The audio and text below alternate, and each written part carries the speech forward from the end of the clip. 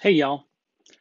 I just wanted to give you my book talk about this book is one of my favorites of all time.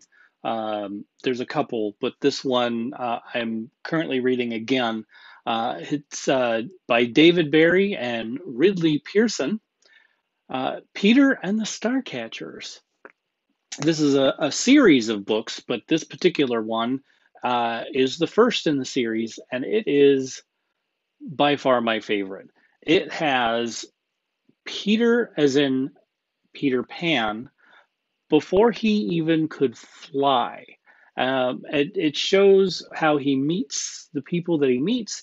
It shows how he met up with Tinkerbell. It shows up how he met up with, well, other people in the story that you might remember. Captain Hook, of all people. So we learn a lot about these characters as you read through, but it's told very differently than what you remember because it's a prequel, I guess you could call it. But anyhow, excellent book. I just love reading it. Peter is an orphan and is, on an adventure. He has been sold to a king, and this is his trip to go meet the person that purchased him. On his way, there is a chest filled with stardust on the ship. That stardust is something that creates havoc for a lot of people, and including Peter.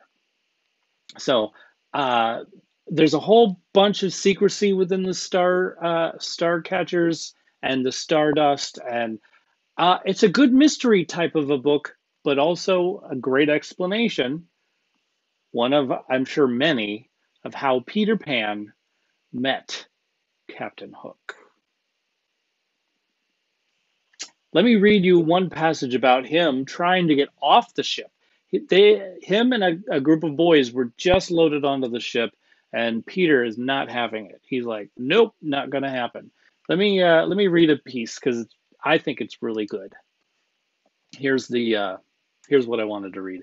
Peter trotted aft on the Neverland's bustling deck, dodging the sailors, making final preparations for casting off and getting underway. The forward gangway had been detached, hauled aboard, and stowed. Now the sailors were working on the aft gangway. When they were done, there would be no way off the ship. Peter's plan was to dart down the gangway just before they finished the job and disappear into the bustle onto the wharf. He figured the ship's departure wouldn't be held up just for him, a mere one boy out of five. He had no plan for what he would do once he got off the ship. All he knew was he didn't want to stay on it. Oh, he'd seen enough of the Neverland to decide that it was an unpleasant, dirty place run by unpleasant, dirty men. They were around him now, stinking of sweat, struggling with lines and sails as the officers shouted orders that consisted mostly of curses. They don't seem like a happy group, thought Peter. He neared the aft gangway and stopped, looking for his chance to flee. Directly ahead, blocking his path, stood the first officer, Slank, supervising the gangway crew. Just beyond, two sailors were carrying the canvas wrapped cargo that had been brought onto the ship at the last minute. Peter had watched the cargo's arrival and the little drama that played out on the wharf. He'd seen the sailor, the one with the big nose wart, reach under the canvas and touch something. He'd seen that look that had come over the man's face.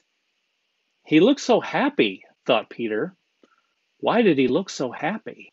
And that is all I'm going to read for you because that is when the adventure takes off. He meets a character named Molly, And she goes along with him throughout most of the adventures, including the next book and the book after that. So, excellent, excellent book.